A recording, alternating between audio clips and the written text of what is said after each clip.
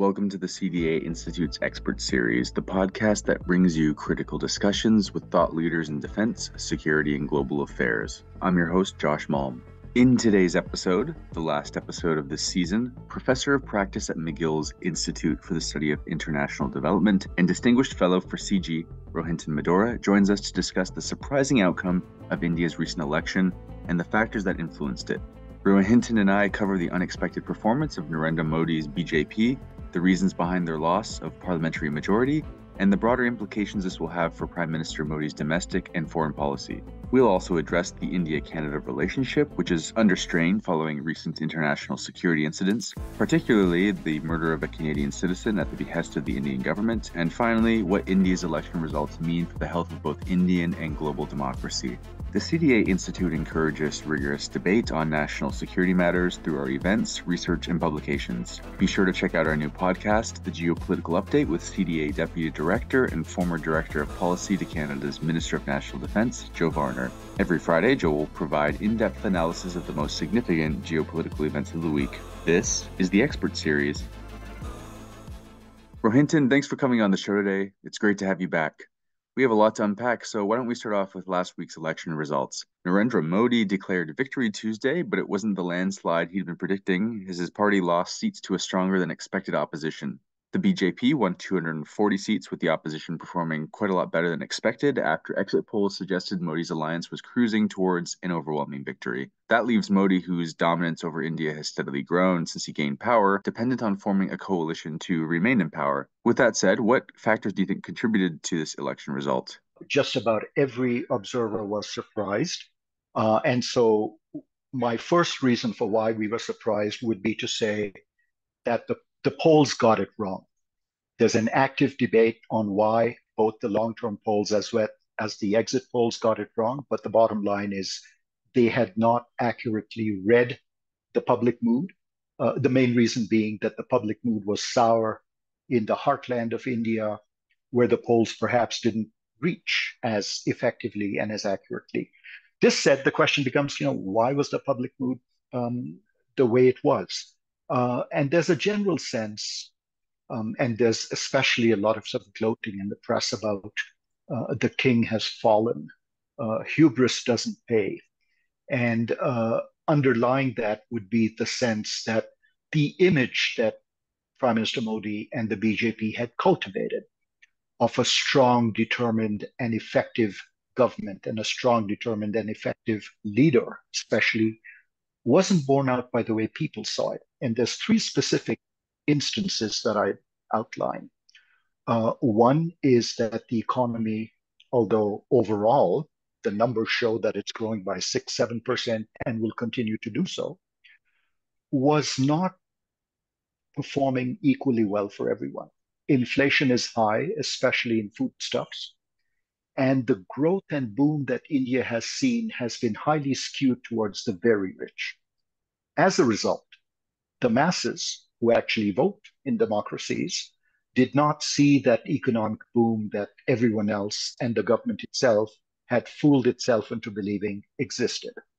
And the final reason was that some of the posturing and branding that the government did for itself, particularly around a Hindu first philosophy and inaugurating this very controversial glitzy temple in January as the lead in the campaign, didn't go over well, even with Hindus. And so there's a sort of sociocultural reason here, which is all of that posturing was seen as A, coming at the expense of economic progress for the average Indian, and B, given the strict hierarchy in Hinduism, was seen as perhaps favoring the upper castes as much and not so much the middle and lower castes. And so the strong branding backfired in this case when it was supposed to lead him to a victory. How could the loss of the BJP's parliamentary majority affect political dynamics in India, and what challenges might that pose for Prime Minister Modi, especially as he needs to form a coalition government? So just some very quick numbers on this. You need 272 seats in a parliament of 543 to have an absolute majority. Prime Minister Modi's BJP party won 240, and he's relying on two small, relatively secular regional parties to bring him to a majority of 293 seats. So the bottom line is if the coalition holds, he still has a healthy majority of 293 seats in a parliament where you need 272. Both partners, uh, who have between them 16 and 12 seats, respectively, would have to leave the government for there to be a serious governance crisis. And so I think it's safe to say that if the coalition talks and the sharing of ministries, which is what's going on as we speak, works, then this is still a quite stable majority. This said, it is a chastened majority, and that's the gist of your question. It will be chastened in a way that some of the cultural and non-economic excesses and rhetoric might be tamed down. The government will always have to watch what it can do, unlike in the previous government, where it had an absolute majority. That said, this could work in the opposite direction too, which is being in a minority situation, the government may want to make points by being even more assertive in some social and policy areas. But I bet on the former, that this is a chastened majority, and as with all chastened majorities, some of the imagery will be less, and there'll be more of an emphasis on keeping the coalition together and on delivering results. What can we anticipate in terms of stability and governance more generally in India following the formation of this new government under Modi? Yeah, so as I was saying before, there are two parties, the Telugu Desam and the Janata Dal, which have 16 and 12 seats respectively. Both would have to be unhappy and leave for the BJP to lose its majority. Um, Therefore, a lot will depend on the give and take that happens in forming the cabinet.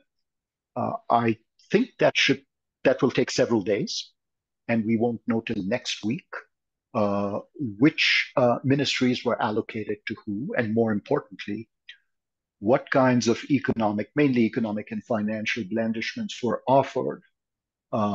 In the case of the Telugu party, for example, they would like their home state to have a special status in the Indian Federation.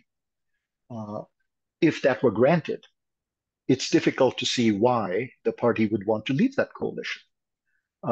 Ditto with the Janata Dal. If they get the ministries that they seek and some of the economic spoils that go with them, I see this as being a stable coalition, but one in which, as I was saying previously, the minority parties will exert an influence on the BJP and keep it on the straight and narrow. How might the outcome of this election impact India's foreign policy priorities and engagements, particularly with its relations with major global powers and regional neighbors? There's two schools of thought on this, I should say, Josh. One is that, as with all great countries, there's a continuity in Indian foreign policy and Indian interests that transcends political changes. And that will be the case here too, as it has been, as some people argue, there has been continuity in the transition from the old Congress government to the current Modi regime. Um, the second school is a bit more nuanced, and this is where maybe I should spend some time. I guess the thinking here would be that historically, Indian foreign policy, let's say from independence in 47 through to about the 1990s, was a leftish policy that's coined along with Egypt and Yugoslavia in particular, the so-called non-aligned, which was a way to keep large developing countries away from the Cold War. In practice, it meant that they were not in the US orbit, they were more often in the Soviet orbit, and that rankled the West. In the 90s, that changed as India opened up, liberalized, and therefore became closer to the US and Western Europe. And today, Indian foreign policy's main priority is to triangulate between the US and China. Um, the BJP was criticized by the Congress for having wrecked relations with China.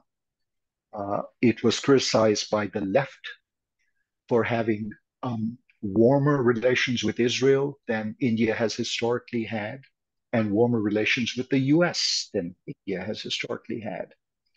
There was also the sense that India's soft power was being degraded by the repression domestically and the strong arm tactics that the Modi government became known for in suppressing dissent. And all parties more or less ignored in their election manifestos Russia. So Russia is not the player in Indian foreign policy that the Soviet Union used to be. The question now is, what will Modi do differently? I suspect he will continue to court the US. If this government is smart, they will lighten up on some of the things that were giving them a black eye in terms of soft power, thus making them more palatable even to the US left, which was critical of relations with Modi. They will continue to try and improve relations with China, but that's a two-way street. And India will continue to position itself in what I call the modern non-aligned movement space, which is strategic autonomy, as it's called in India. Strategic autonomy in a way that India can successfully say, don't ask us to take sides on Russia, Ukraine. Don't ask us to take sides on Israel, Gaza, Palestine. Don't ask us to take sides in a host of issues on which the West assumes that developing countries should be on their side because aren't we all for liberalism and aren't we all together in it? And I think India will continue to carve a role for itself as an emerging power in a way that makes it distinct from any one camp. Can we discuss the impact of recent allegations of Indian involvement in international security incidents in Canada and the United States? I'm thinking here the killing of Hardeep Singh Nijjar and the reported instances of killing on US soil as well. What has the impact of this been on India's reputation, and can you assess the implications for its relationships with Canada and other countries? So the impact on India's relations and India's image overseas of both of these episodes and others in the UK and elsewhere has plainly not been good. India sees these episodes as either cooked up or a manifestation of what great powers do anyway. The rest of the world has seen this as a stain on the traditional Gandhian messy democracy that is India. So that's the caricature. In the Canadian and US cases, in both cases, this is now in the judicial realm. These are now police cases where arrests have been made, and a lot will depend on what kind of evidence comes out or is allowed to come out or is introduced in these trials. In some senses, it's almost out of the hands of politics. The chastening of this government, to which we were alluding earlier, might mean that India plays a lighter hand. That was being talked about even before the elections, which is to say that this might all be attributed to rogue elements in the Indian foreign service, in the Indian secret services, or it might be that the evidence just isn't strong enough because some of the important evidence cannot be made public or is not made public. All of that points to a situation in which these cases will resolve themselves somehow. I couldn't quite tell you how. The Indian government would like to see the last of them, and it's only beyond that that we will know exactly how India positions itself. But I don't think these election results as such make much of a difference. I think it's going to be the judicial processes and things that Modi would have wanted to do to resolve these issues anyway. By the way, one last point. Much as we in Canada would like to, as I said in your previous podcast, India does not see the Canadian and US cases as same and is likely to not treat them that way. It needs the US much more than it needs Canada. I wouldn't be surprised if there's more activity to resolve the US situation than there is to resolve the Canadian one. It is easy to push Canada around in India. And I'm afraid, whether we like that or not, that's the geopolitical reality. For individuals in government, policymakers, thought leaders, etc., working on managing our relationship with India at various levels, I'm wondering what advice you might give to those individuals to navigate this quagmire Canada finds itself in with India. We need to prioritize diplomatic relations with India, but might not have the backing or heft as a global superpower like the United States. It also strikes me that relations are particularly bad between the Modi government and the Liberal government. Uh, I get the impression that the Conservatives in Canada have positioned themselves as being more pro India and even pro Modi. And so some of this might even depend on how the Canadian elections next year play out. Um, if the Conservatives come to power, it might be that there is a certain warmth and a lot of the current toxicity in the relationship is put behind, and the two countries find a way to work together. If the Liberals win, then there may be more of the same. Although, as I said in the past, these things are cyclical and it takes time, but relations do come out of a deep freeze. Uh, how and why we can't always predict, but it is possible to see 3, 4 years down the road, but not before, even under a Liberal government, that somehow Canada-India relations become more pragmatic, warm, it's business as usual, or at least business as usual, not political business as usual. But at this stage, it's a tough call. And really, I'm not seeing very many bright lights in the immediate future. We just have to resolve ourselves on that one and just hope that nothing really silly happens. Nothing is overdone. How do the election results in India shape global perceptions of India's democratic process and its role as the world's largest democracy? Do you think that these election results send any kind of message to other countries grappling with similar political challenges? That's the relevant question in many ways for the longer term. And the simple answer is yes. There is a message here for other elections. There's a message here in terms of a global political tide. The Indian elections are, I think, correctly called the greatest show on earth. Um, they are they are a feat to be seen, Josh, and to be observed over 6 weeks.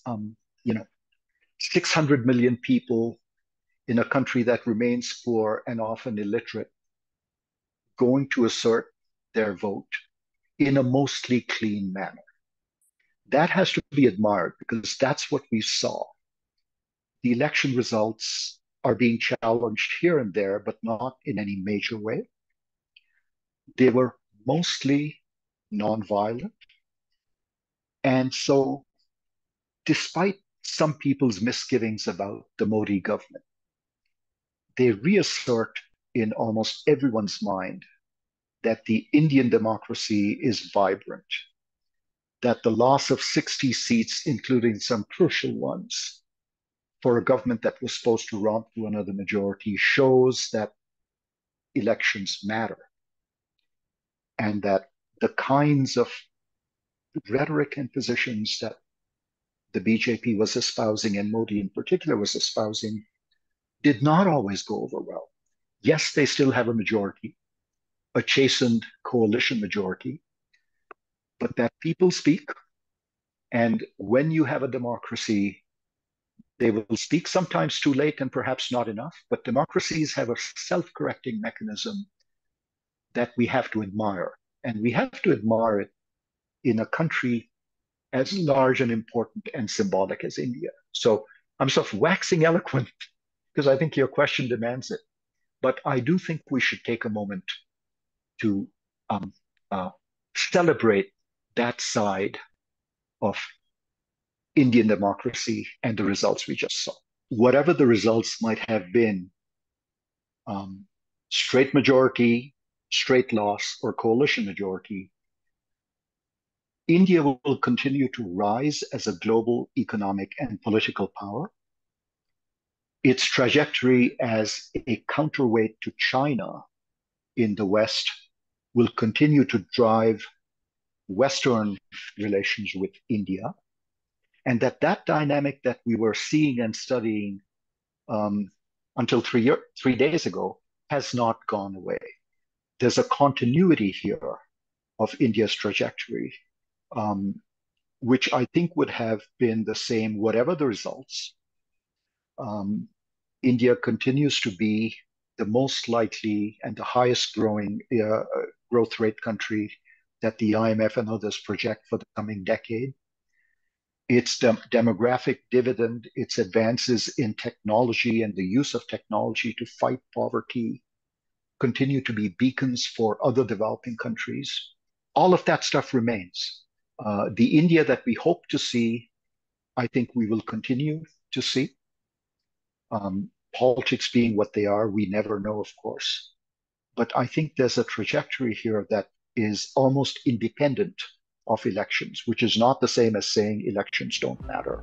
Rohinton, wonderful to have you on again. Thanks again for making time to speak with CDA today. Until next time. That's all for this week's episode of the CDA Institute Expert Series. To learn more about the CDA Institute, you can visit our website at www.cdainstitute.ca or subscribe to our newsletter. Stay tuned this Friday for the latest installment of the Geopolitical Update podcast hosted by Joe Varner. Thanks, and we hope you'll be joining us next time.